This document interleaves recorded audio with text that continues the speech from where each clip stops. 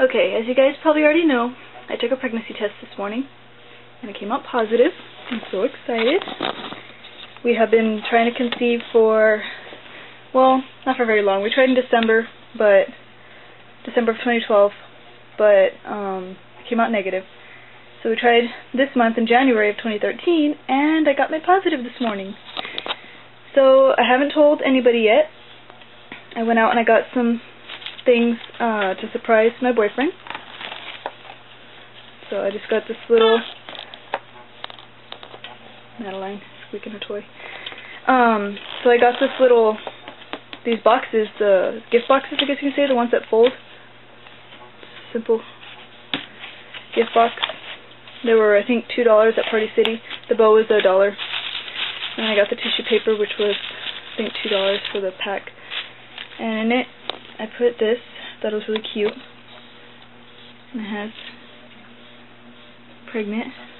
So like, I think this says that only stays on for like 24 hours. So when he comes home from work, I'm gonna immediately show this to him. And I got this at Walmart. I thought it was too cute. It's the onesie, and it's showing Daddy how to put it on.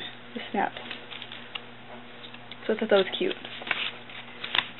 So I have that in there like that, and I taped this to the paper so that it doesn't like move around. So he should be home soon. He works half days on Fridays, so hopefully he'll be home in a little bit so I can show it to him. And yes, I will film his reaction. Look at it. Why? Why are you putting it on camera? I'm telling you.